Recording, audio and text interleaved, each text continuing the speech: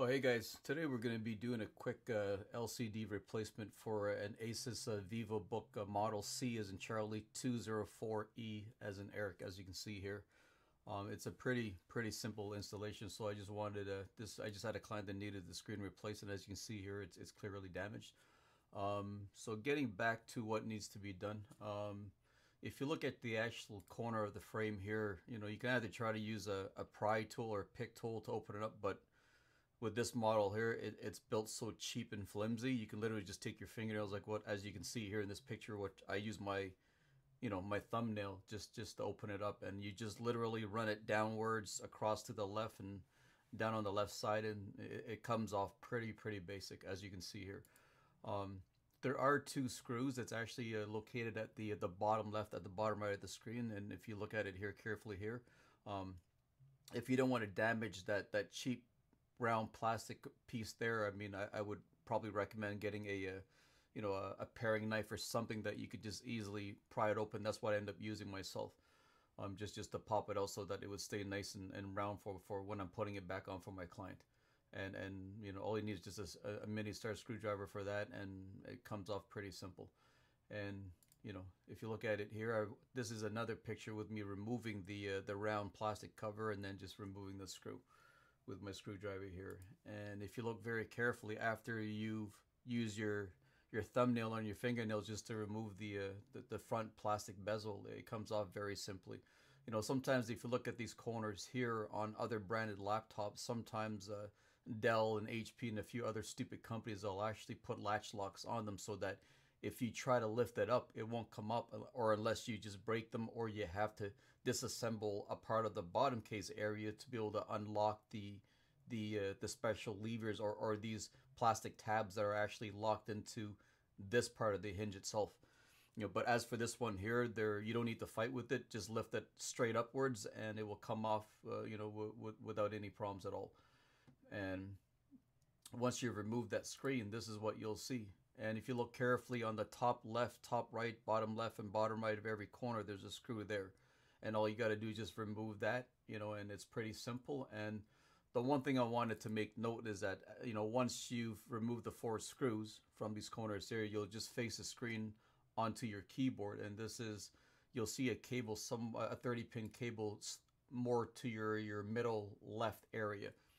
And you'll see exactly the same plastic here. I just use my paring knife to start the score, and then I just end up lifting up the clear plastic tape with my fingers. And you'll also see this black tape, which is really good to have, because a lot of companies don't use that. They normally just have this plastic seal, and then once you remove that, it doesn't always stick that well, and then you'll have to use additional tape to keep it down. But with this plastic tape that they actually left there, it actually has a really good stickiness, so you can actually reuse that to keep your 30-pin socket downwards.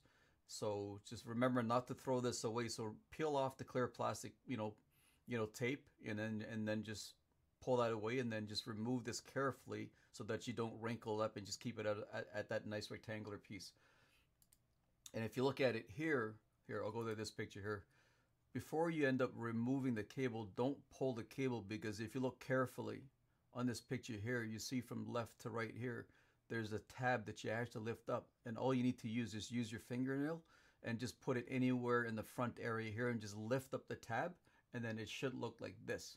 So once you lift it up, bring it all the way up, and then just pull the cable straight away from you, and then the 30-pin cable will be disconnected from the 30-pin socket on your screen. And so if you look at it here, I'm putting in my client's new, you just put in the new screen and put in the screws back in, and it would be exactly done the same way. So when you're putting in your cable, just do the reverse order. So it's pretty simple. Just make sure that your teeth does line up nice and tight here. Put it back in, and then push the lever back down to make sure it's in this lock position before you seal up everything. And then put your black tape over this, and then your clear tape will go over your black tape in the reverse order. And just make sure that you do remove the protective film that a lot of the companies will actually put over their screens, which you see here. There's a yellow tab. Just peel it off and remove it from the screen itself. and power it on just to make sure that the the laptop, that the new screen looks good. And then once you've verified that, then just make sure you remove the protective film and put in your front bezel cover again. And the one thing I would recommend with this, so that you don't push too hard with when you're putting the bezel back in, because the screens are very fragile. So when you're pushing them back in, all of the outer edges, don't push them inside from the inner edge like here. Push them down on the outer edge, and it will hold in place.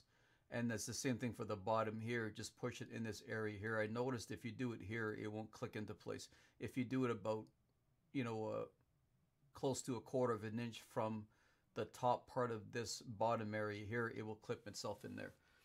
And then it goes in really nicely also, because the clamp or the fasteners that latch onto the actual frame of the screen, actually it's pretty well built, even though it's pretty flimsy.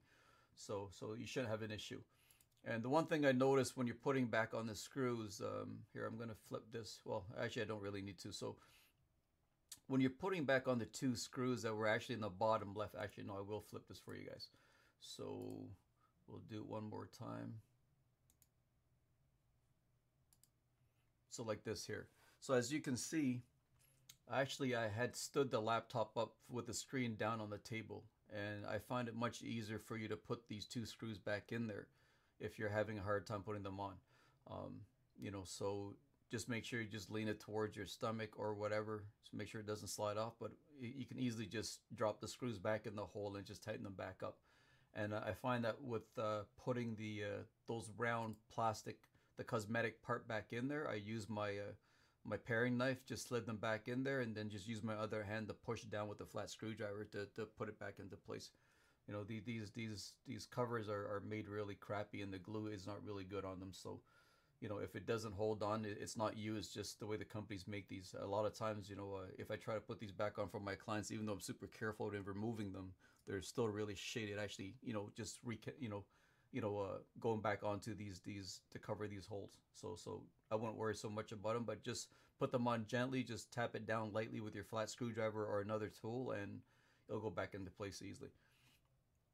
And if once you have it all completely sealed, what I normally do for my clients here, so that they know they're getting a brand new screen and I don't get my fingerprints on the screen, I actually put the protective film back on once the whole assembly is put back together.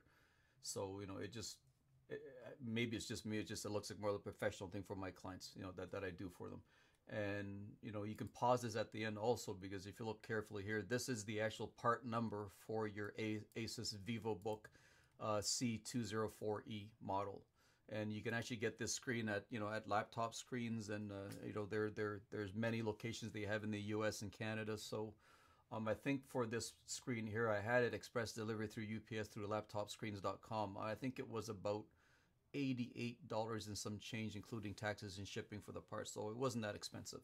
And I'm pretty sure you guys in the US are paying a lot less than that, so not an expensive installation for my client also. I just charged them $50 for this Canadian to do the install for them. So I hope that you guys do like the video. Click on the like button, and thanks for watching. Have a good day.